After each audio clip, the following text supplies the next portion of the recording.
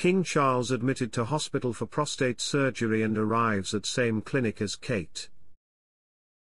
King Charles arrived back home in London yesterday afternoon, having spent a few days resting at Sandringham.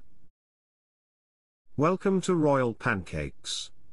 If you are new here, please don't forget to subscribe and click the notifications bell, so you don't miss any news about the British monarchy. King Charles has been pictured leaving Clarence House this morning as he prepares to undergo prostate surgery.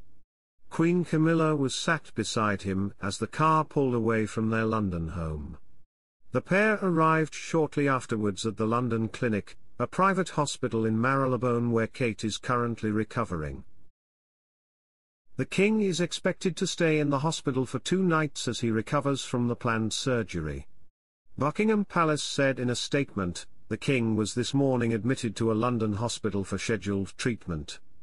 His Majesty would like to thank all those who have sent their good wishes over the past week and is delighted to learn that his diagnosis is having a positive impact on public health awareness. Last Wednesday 2 royal health scares were revealed, with news that the Princess of Wales had successful abdominal surgery followed by a second announcement that the King was due to undergo a corrective procedure for an enlarged prostate this week. Neither Buckingham Palace nor Kensington has given an update since.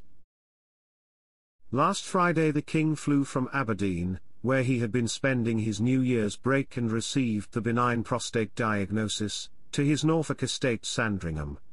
But yesterday he was pictured arriving back in London, as it is thought that he will receive the treatment at a London hospital.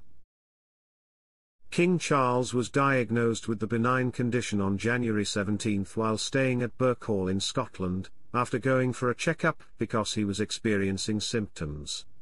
He is understood to have wanted to share the news to encourage other men to get themselves checked. Charles swiftly cancelled his planned engagements as he was urged to rest by his doctors ahead of the corrective procedure. The Queen had previously said her husband is fine and looking forward to getting back to work. The fact that the King is going into hospital on Friday and will recover over the weekend speaks volumes about his work ethic. When the announcement was first made, aides indicated that no councillors of state would be required to step in for the King after his surgery, suggesting that he planned to continue with his stately duties.